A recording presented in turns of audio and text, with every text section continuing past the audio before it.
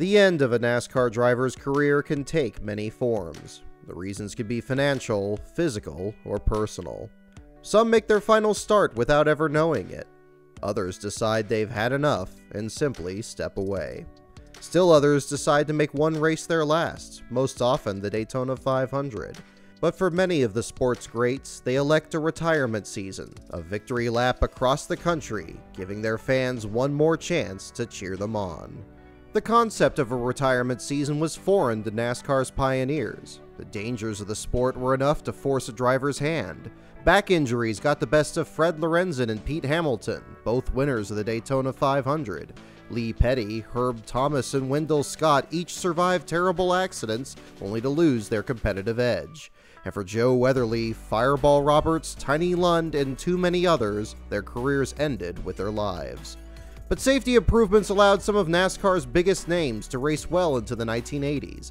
As the decade began, there were a healthy mix of ageless veterans and spirited up-and-comers, each grabbing up as many victories as the other.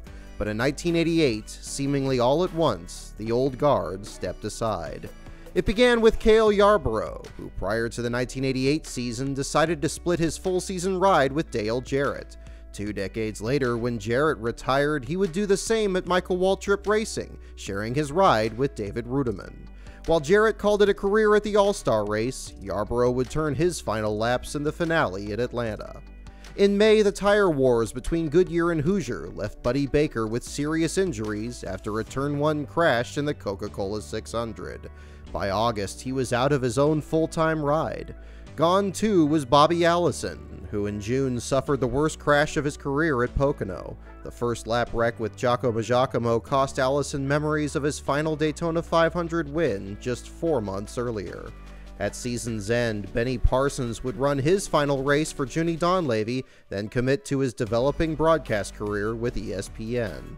Even the Silver Fox, David Pearson, eyed one last hurrah in 1989, reuniting with the Wood brothers.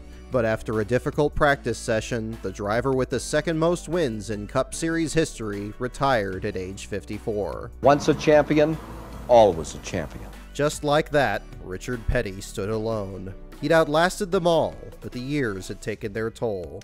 5 years removed from his landmark 200th victory, Petty entered the most frustrating period of his career, his familiar STP Pontiac well back in the running order. Sometime during the first half of the 1991 season, Petty decided he would retire from racing. The announcement came on October 1st, just over a month before the season's end. But unlike his predecessors, he would not leave on such short notice. 1992 was dubbed the Fan Appreciation Tour. On paper, Petty's final season was just another disappointment. He never finished better than 15th, and finished on the lead lap only twice. Cynics considered it nothing more than a cash grab, as the fledgling souvenir market produced an entire series of custom diecast, one for each race. But the true measure of a driver's final season are the moments between the numbers, the countless tributes, appearances, and autographs. There was one last 4th of July, where a presidential salute was followed by one last moment of glory. Here they come down off the bankings, about to complete lap number 1. Who is going to have the lead? They're side by side as they come down. Richard Petty is going to lead it. Then, in the season finale, came one final obstacle to overcome. Here comes Richard in the SDP Pontiac. He has the car running again with just 2 more laps to go, but he will be on the racetrack when the checkered flag drops. It's been wonderful. I mean, 35 years, the good Lord's looked after us all these years, and I'm still walking around. I hate to got in a wreck and disappointed me and some of the fans, but the big deal is we're here talking to you when it's over with, and I wouldn't change none of it. I wouldn't trade nothing for nothing else. When it was all said and done, the Fan Appreciation Tour was a success, and it soon became the model for the curtain call of every great driver. The next veteran to retire was another fan favorite, Harry Gant. When the King retired in 1992, Gant had broken Bobby Allison's record as the oldest driver to win a Cup race. He was 52 years and 219 days old when he took his 18th and final series win at Michigan. In October 1993, nearing the end of a winless season, Gant announced he would retire in '94. Gant's farewell tour was overshadowed by tragedy. In the 320 days leading up to that year's Daytona 500, 4 Cup Series drivers lost their lives in separate accidents. Third of these was Neil Bonnet, whose death led to the abrupt retirement of Jimmy Means, who called it a career that same week. But Gant continued onward and achieved modest results. There was more merchandise and autographs. There was also disappointment. He finished no better than 30th in the first 4 races, then failed to qualify for the spring race at Martinsville, site of his record-tying 4th consecutive win just 3 years earlier. But his first of 7 top 10s on the season came at Darlington, capped by a 7th in the Coca-Cola 600, the same night Jeff Gordon scored his first Cup Series victory. Easily the biggest thrill came under the lights at Bristol, where Gant selected Hoosier tires and put his Skull Bandit Chevrolet on the pole, the 17th and final of his career. Now 5 of the top 10 qualifiers are on Hoosier tires, including the entire front row. Jeff Bodine outside row 1, and our pole sitter, 54-year-old Harry Gant, making his final visit to Bristol International Raceway. By season's end, Gant ran a throwback scheme to one of his first cars, fielded by Hal Needham and Burt Reynolds. Both were in attendance when Gant climbed his way to 10th in the final 100 laps at Atlanta, but a cracked oil pan sent smoke into the cockpit, and he fell out 71 laps short of the finish. The Bandit's final ride has come to a conclusion. Harry, what happened? Well, you know, we've had a lot of trouble in Atlanta. We run good, we had a lot of trouble. And it's the same thing today, the engine, it just kept getting weaker all day. And finally, it's, you know, the burning smell of the burning engine just got so much I couldn't breathe no longer. Harry, the fans, the memories, is it possible at all for you to sum it up in just a matter of seconds? Well, you know, I think I had a big part in getting NASCAR going in early years, run other country, getting a sportsman division up to this, and it's a magnitude today, and I'm glad we're part of it. I'm glad I'm here in Wesley Cup, and like I say, farewell to all my fans that supported me over the years. You've been a part of the memories for so many of us for so long. On behalf of our crew and all the fans, thanks very much, Harry. Thank you very much. Thank all you fans. We love you all. Thank you. After the retirements of Richard Petty and David Pearson, Darrell Waltrip became the winningest active driver, and with Gant retired, was also one of the oldest. Little did anyone know that, like Gant, Waltrip had scored the final win of his career during the '92 season, taking the checkers in a rain-shortened Southern 500. During NASCAR's rise in popularity, Waltrip tried to keep pace with his own team, Darwall Enterprises.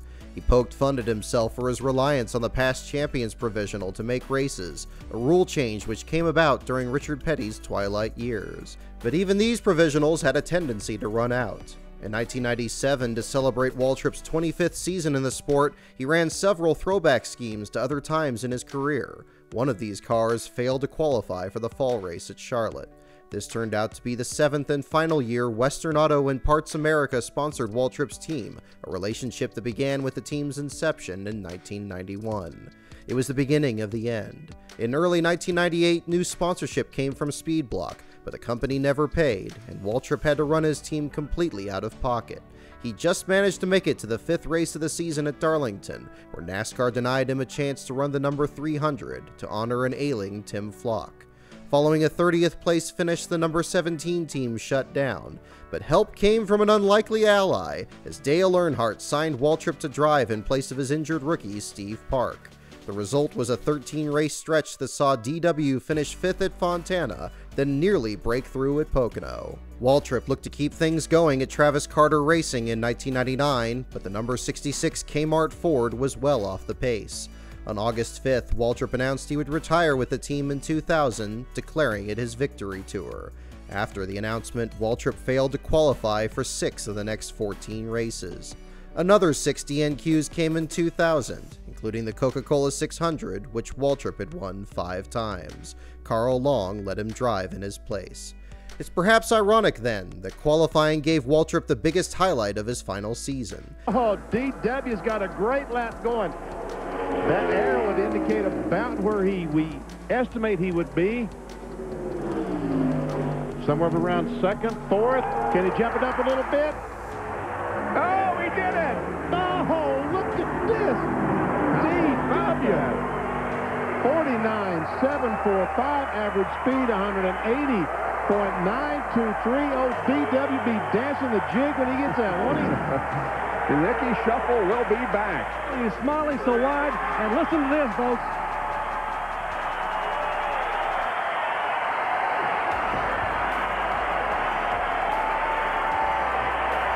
The farewell, what would it mean, DW, to roll off on the pole on Saturday and to roll into victory lane as a winner at Indianapolis Motor Speedway. I know you're not going to believe this, but I can win this race. I felt that coming up here. Robert and those guys have helped me with they've done a good job on my motors. Larry Carter, everybody's done a good job on the car, and I can win this race. I ran really good at Pocono. I didn't get the greatest finish, 22nd, but that gave me some confidence coming here because they're very similar. I like coming here. I get excited. I get pumped up, and that's a pretty good start right there. Ultimately, he would lose the pole to Ricky Rudd, just as Sterling Marlin had to Richard Petty at Daytona 8 years earlier. He finished 11th, the only time he ran better than 20th all season.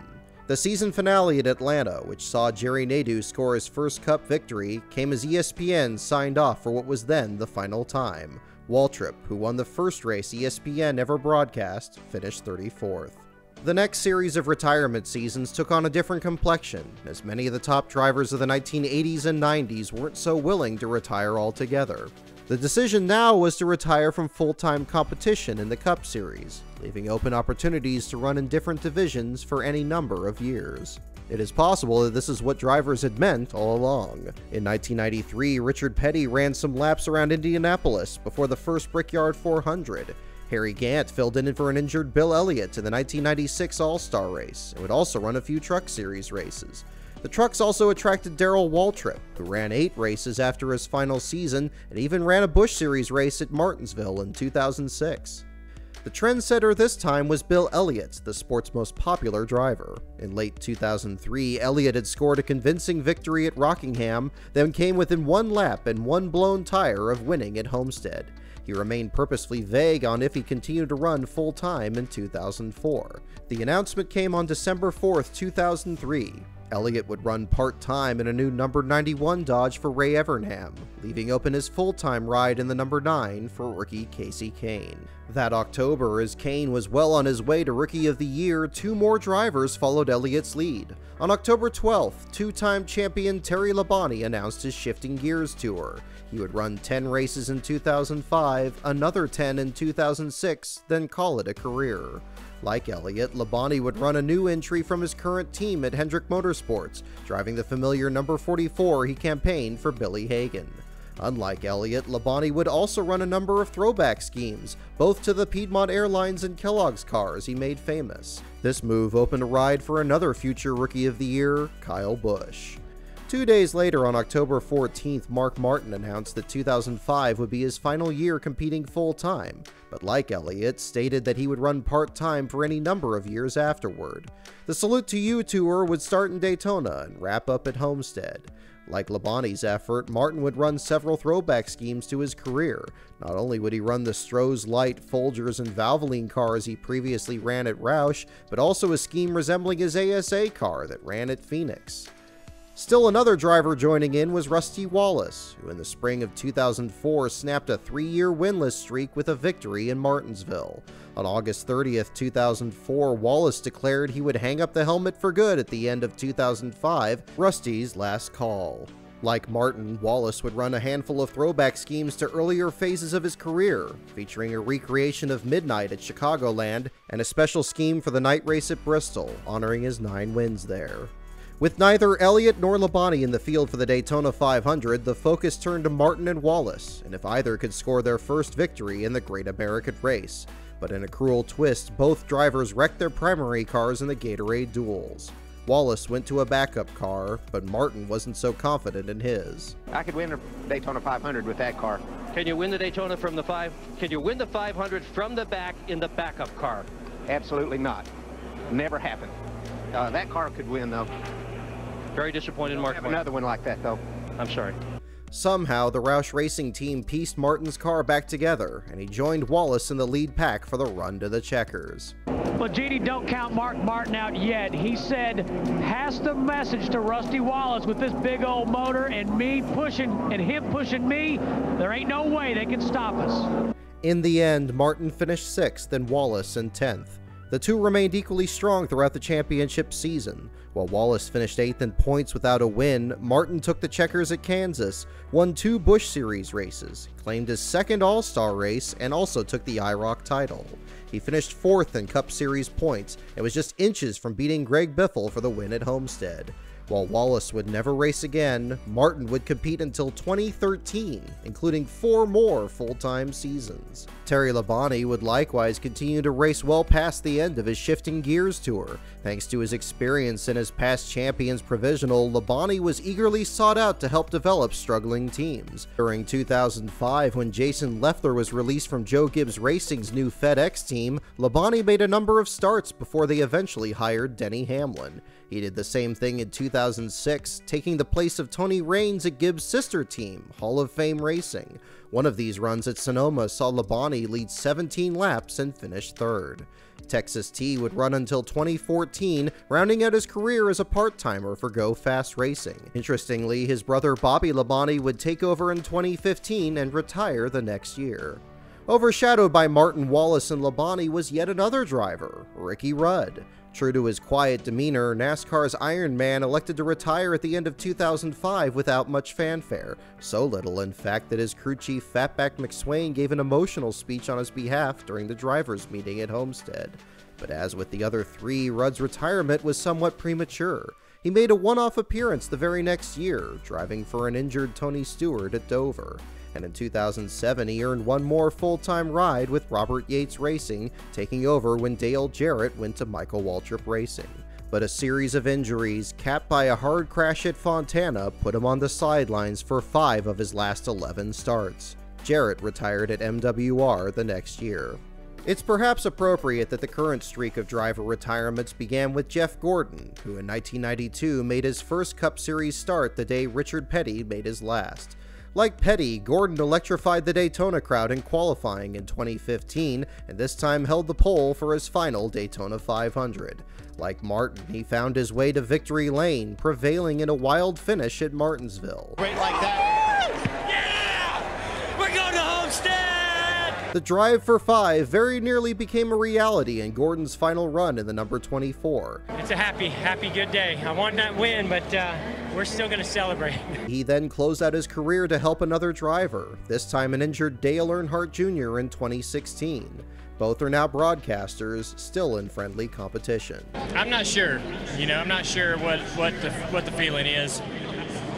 I didn't have any real. I didn't cry until I was hugging Rick's neck, man. He's been like a father to me, and the things that he's done for me, personally and professionally, but the personal stuff, he's really helped me more than anybody will ever know. And he's done that for a lot of people, and so I will miss trying to make him proud, And I know I'll still be able to do things that will make him proud because he's like a daddy, but I'll miss driving his cars and trying to make him proud on the racetrack. When Junior's Appreciation Tour came to a close at Homestead in 2017, he rolled down pit road alongside his old rival, Matt Kenseth. Kenseth ran a throwback scheme of his own as he faced an uncertain future, but even the quiet Wisconsin native wasn't denied one last celebration as he clawed his way to victory under the Arizona sun. I don't know what to say except for thank the Lord. It's been an amazing journey. I know I'm a big baby right now, but just got one race left. Everybody dreams of going out a winner, so we won today. Nobody can take that one away from us. It's a heck of a race with Chase there. Golly, just thanks DeWalt, Circle K, Toyota, all our sponsors, and JJR for a great 5 years. It's been quite the journey here the last 20, and thank you fans, I appreciate it. Always a racer, forever a champion was the slogan for Tony Stewart's swan song in 2016. And like Gordon, there were fireworks when he made it to victory lane. Stewart inside, he is there, he gets Hamlin, they hit, and Stewart comes off turn 11, and he's coming to the flag. Tony Stewart, how did that happen? Especially at a place you're going to for your last time, that means a bunch, so it's it's special, trust me. Curiously, Stewart's last Cup start at Homestead also turned out to be the last for Carl Edwards, who Stewart had fought to the final lap for his 3rd and final title. Such is the unpredictability of sports. And so the question now remains, what will be the signature moment of Jimmie Johnson's final season? Or have we seen it already? Was it a few weeks ago at Fontana, where he qualified on the outside pole, led a 5-wide salute, and took the green flag with his wife and children in the flag stand? Or is that moment still yet to come? Only time and perhaps history will truly tell.